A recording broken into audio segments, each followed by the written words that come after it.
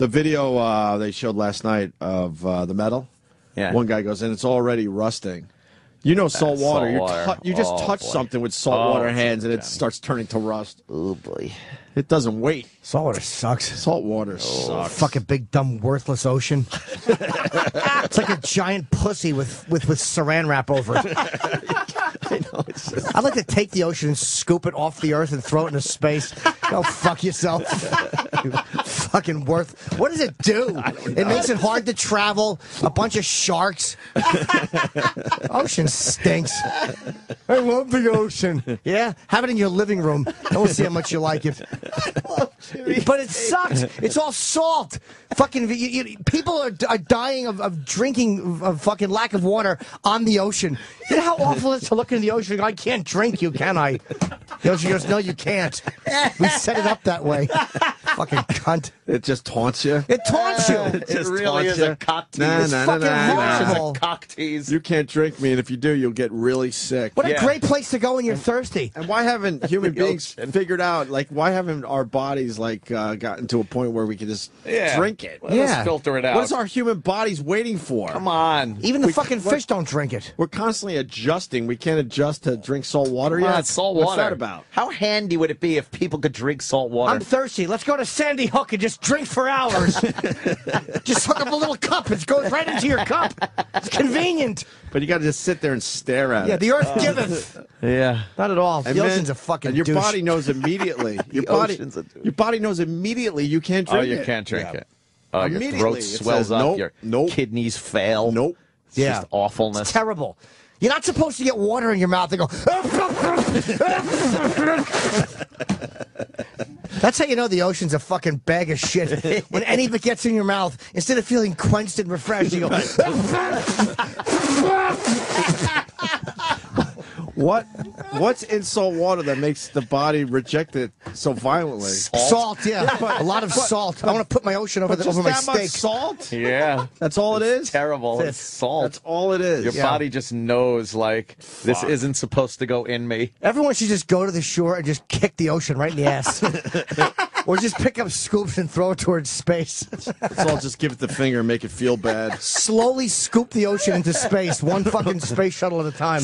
And then they'll figure it out and go, all right, we'll let you drink some of us. Yeah, when the ocean drops. All right, we get it. I would love that. Yeah, that's one of our. That's certainly one of our enemies, right? Yeah. Salt water is one of our enemies. The fucking Why ocean. would we allow it to exist? It's just all right there. Just can't use it. Just soak it up. We ought to slowly take sand and just cover the ocean and show it who's boss. Right, exactly. Fucking before you know it, we're looking over at British people shoveling sand. We're like, see, that was easy. Let's build a highway. Close it like it's a pool. You close it. Yeah, exactly. Cement the fucking faggot ocean. Tired of it. Mocking us. Man, I like to go in the water. Sit in the tub, asshole. Fuck you and fuck the water. Too good. Bunch of displaced fish. Good, let them deal with it. The fish have had 70 million years, and they've done nothing with the ocean. It's exactly the same as when they got it. Fucking worthless, edible monsters. Well, fish stinks. Fish stink. They're terrible. Every day, the seniors who live in the Chippington Towers 2 high-rise grab their chairs, sit outside, and chat. But all they can talk about lately are... I got it. Diapers. Because they're seniors. And one hit me in the eye. Wait. Oh, the seniors part is key. Yeah. Let it play. Let it play. Start it over? No, just let it play. I can't play. Oh, yeah, just start over. Sorry, I'm sorry. Start it over? I get scared. All right, here we go. Seniors. Every day, the seniors who live in the Chippington Towers 2 high-rise grab their chairs, sit outside, and chat. But all they can talk about lately are... Got it. I'm scared to death. Got it. Wow. Coffins. Well, let's say hi to Jim O'Connor joining our show today. Jim? Yeah. Mr. O'Connor, if you will, how are you? I'm just fine. How you doing? Welcome aboard, Jim. Thanks for calling our show. So your book got our attention today. Yeah, well, it amuses people, for one thing. You actually came down to New York and you were in the subways kind of like giving people a lesson on cursing? Well, I was just down there trying to get an example of what causes all the cursing. It's pretty hectic down there. Pretty hectic indeed, my friend. Yeah. Indeed. And so what actually is the purpose of replacing these curse words with the words that you suggest? Well, it's not really so much replacing the words, it's learning to cope with the situation, because when you get angry and swear, it doesn't really accomplish much. So if you use other words that are... Well, Jim, a lot of people would disagree with you. I think it accomplishes a lot. It gets a little stress out. Makes you feel a little better inside that you could actually react to the situation. It does. It's sort of a defensive thing. It's your ego is hurt when someone bumps into you and you don't swear back. And I think it adds more stress to the whole environment, because if you're someone else and you hear two people yelling and swearing at each other, it adds to your stress. Oh. If you just deal with it and accept, the guy didn't intend to bump into me. He was just in a hurry, and it just happens. It's chaotic, and then this goes on. Well, and you've suggested replacement words. The first one for the S word. Yeah. Saying shoot in New York City, that could get you in a lot of trouble. Oh, well, yeah. Okay. Oh, good gosh. I wasn't sure you had a sense of humor. I was a little worried to use that type of, material on you, Mr. O'Connor. That's right. All right, thank you. Okay. It's just a question of two things. Civility. We need a little more manners. Yeah, we do, I think. I think the city, we're very impersonal, and I don't think people really take into consideration other people's feelings. So to hear people cursing like that, I believe I've always thought it rude. Yeah. Yeah, and some of these suggestions for replacement words, I think gets the point across. But like you said, civility. Yeah, it is, and I'm not totally opposed to swearing. I mean, it happens. It's part of our language. It's one way we communicate, but it really doesn't do that much good. You can get by without doing it. Yeah, absolutely. Once in a while, someone makes you mad or you get impatient. It just flies out of your mouth. But what are some of the replacement words you suggest? Well, you can use any word you want, because most of us have replacement words. You're in a situation where you can't swear; it's just totally unacceptable. So you say shoot, you say darn it, you say nuts. You just say whatever it is. But like the F word, everyone always uses the F word, and fudge doesn't work. I admit to that, but it's when everyone's always effing everything up instead of bungling it up or botching it up or messing it up. It's just a crass word that's getting worn out. Yeah. What I know you have shoot for the S word, bungled instead of the F word. Yeah. Or effed up. It should be bungled. The whole point is like another one is that's a bunch of balderdash, or that's hogwash, or that's hogwash. Yeah. Hogwash nonsense, rubbish. These are some of the classics. I want to be very careful how I say this, but is there one for when you call someone a D? Yeah, you can say jerk. Say you're. One of my favorite words is. I can't think of it right now. Oh gosh! It's what's the monster up on the building? Oh, the gargoyle. The gargoyle. Yeah. It's a funny word. I think gargoyle is a funny word, and it's if you know what an gargoyle is, it is a kind of a creepy looking creature. And, if you call someone a gargoyle, you're less likely to get punched in the face. So what? Instead of calling them like an A? Yeah. Or an a-hole? Yeah. So you think a gargoyle's that ugly, I guess, huh? Well, yeah. And it just, it gets the message across without being too outrageous. I like using the word clump. Yeah, clump is a good one. That's a good one.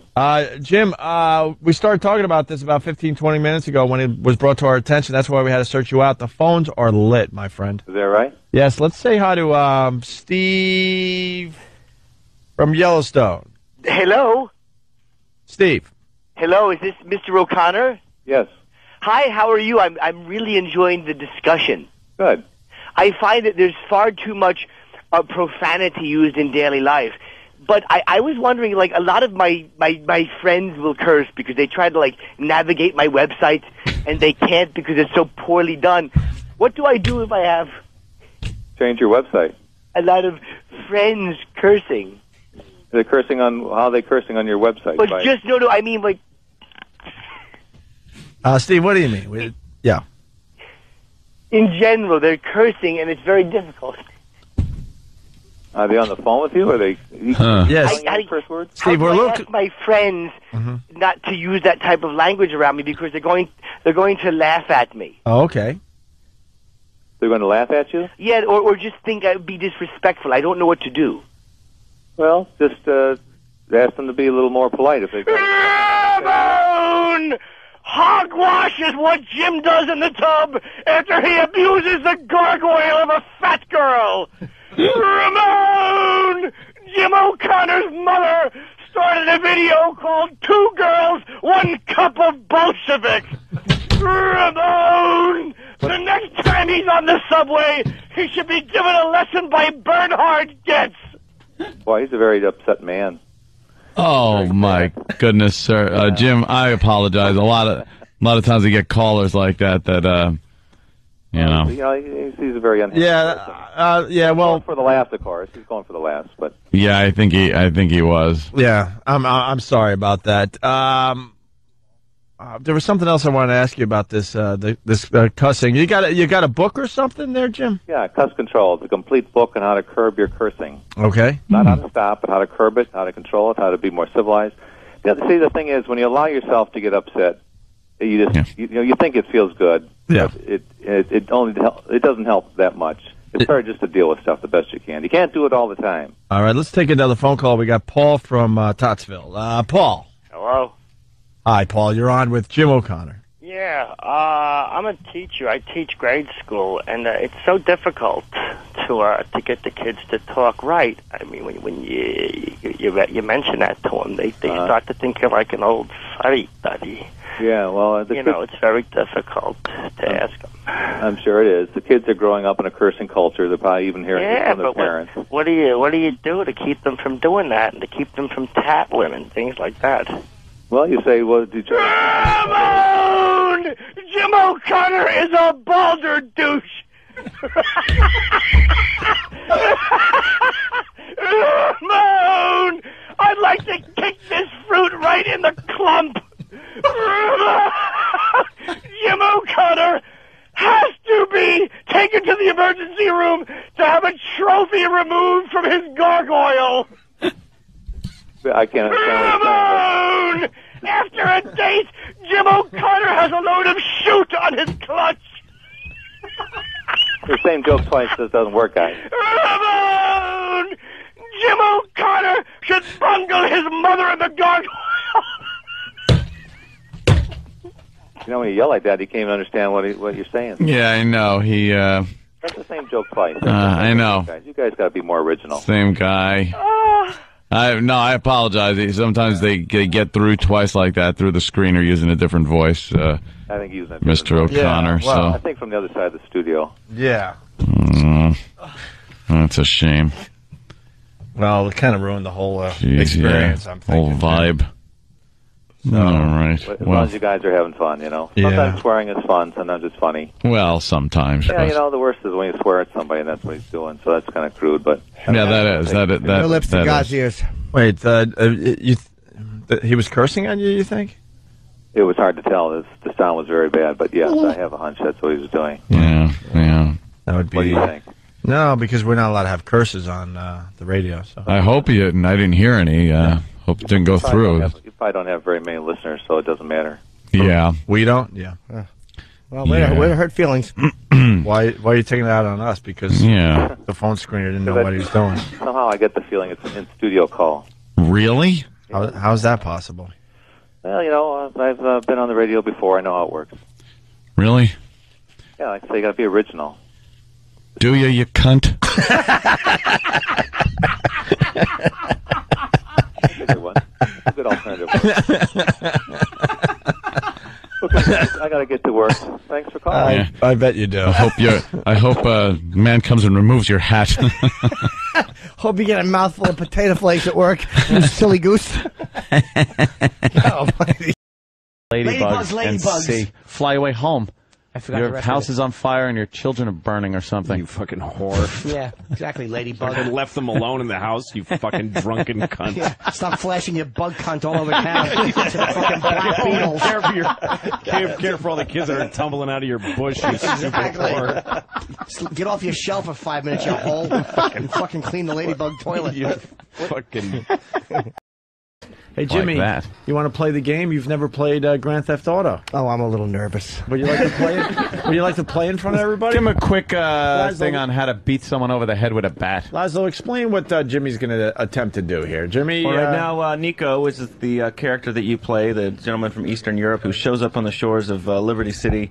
Right now, Jimmy's got him standing, looks like near Times Square, the game which we call Star Junction. He's instantly, I think, look, he's got a gun out. He already has a gun. He's just pointing at pedestrians who are not running away, because he doesn't know how to putting shoot their yet. hands up. Not shooting. He's Die. He's targeting people and they're running away, but he doesn't know how to shoot them. Oh, there he goes. Timmy! How do I run after him? You just shot an Oh, he's getting up. He's getting up. No, he's not. Jimmy's killing people. Right in the fucking mouth I shot him. Oh, well. This is a dangerous game for Jimmy. Jimmy's just fucking shooting. How do I run faster? This guy's slow. Press A. Oh, God. Press or tap the A button. What's A mean? Means walk. A is the button. Tap it. I'm just... Oh, there he goes. Forward. All right, there you go. Jimmy's getting the All right. Look, he's getting the hang out of. Oh, he likes to run in circles. away. Running in like. Why don't you give him the rocket launcher, Sean? I think he would. Oh, hold on. Excuse me. Oh, he's gonna. Oh, wait, no, where am I going? Fuck. How do I target him? There you go. There you go. Fuck you. He just nailed 2 people. Wasting people. We're going to be talking to Daniel Marr. Daniel Marr. Now, what is this book about? I don't. Dude, this is kind of crazy. This is terrific. I'm proud that we got him on today. It's vocabulary. Vocabulary. Vocabulary, everyone. Vocabulary. The new manifesto. Yes. So it says manifesto of dude talk. Yes. Oh, he can't hear us right now. It's vocabulary. Right. So, like I open this up and I see a brologue. Oh boy! It's like the brologue is instead of a prologue. Sure. Called a brologue. Well, of course. Other things like bromunication. Yep. It's like communication, but the way guys do it, bros. Sure. It's like a guys thing. Sure. You know, how great is that? Because we've all, we all love talking like this. Yeah. Guys. It gets you the chicks. A manecdote. Yeah, well. Instead of an anecdote. Yeah. Things like that. What about and then we get into some of the vocabulary like like Harriolas.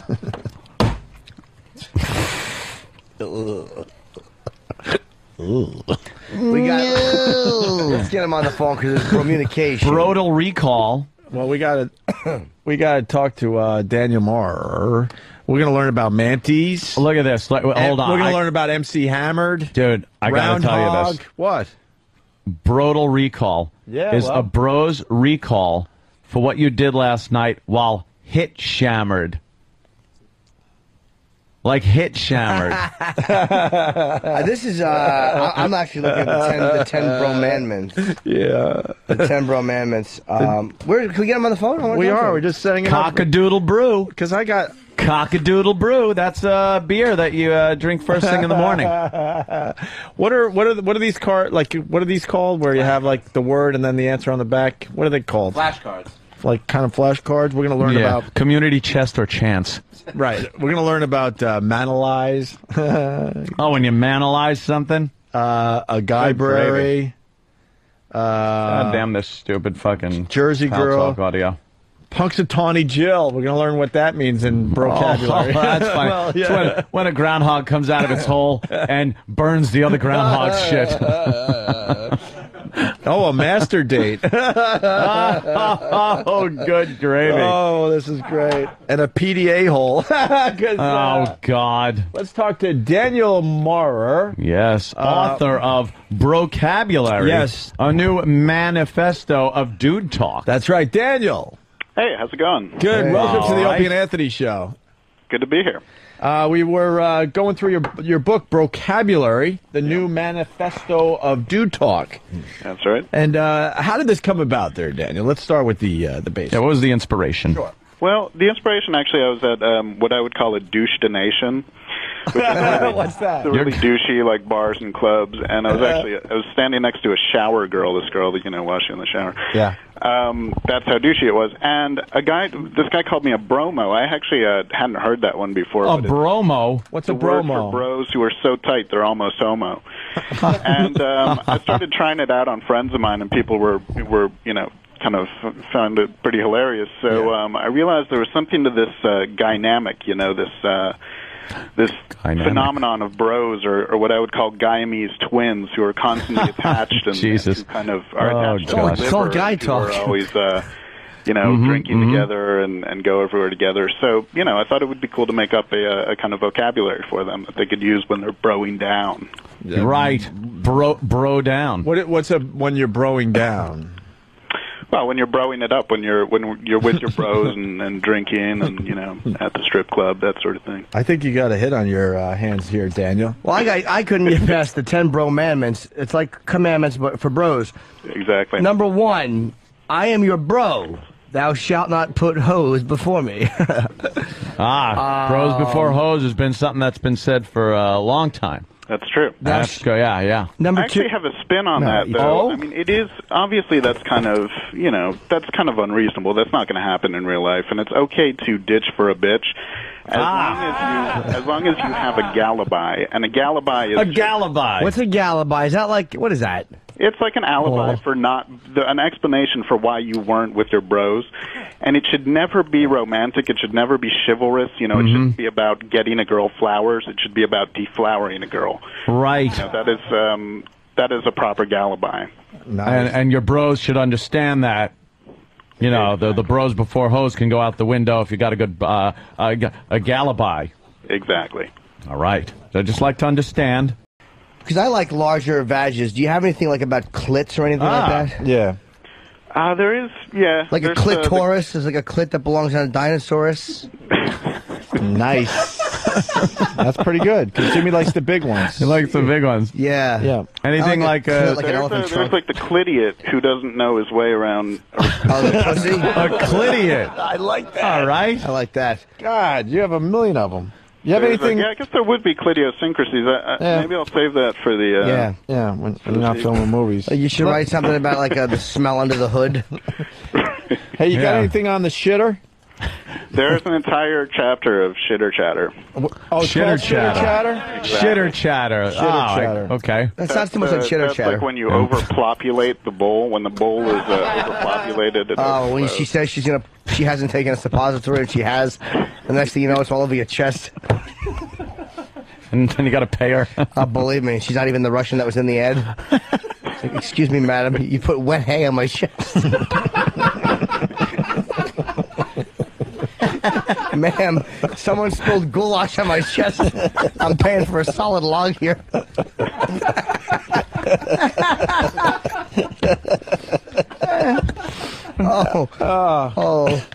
Excuse me, miss. I don't want to pay for fucking jerk chicken all over my fucking chin and neck. What about you got blowcabulary? Now this is good because us guys we like the blowjobs. Is that what you do when you're out with your friend Cabulary? Hey, that could be good for the second book, sir. What's some of the blowcabulary you like? Blowcabulary. Well, there's the blowjob obligation. When you do a favor for a girl, you help her move or something. You change her tire, and she owes you a blowjob. She's blowjob obligated to you. Oh, blowjob obligated. Nice. Very clever. That's great. Yeah. Is that like when you drive someone far from home, and you say "suck it" or you're gonna walk, or you're gonna end up in a shallow grave? Exactly. Not quite. I wouldn't take it that far. Of course, saving your life with a sucking. That's called. You want to explain chap's dick? Chapstick. What I like to put in my mouth. A chapstick is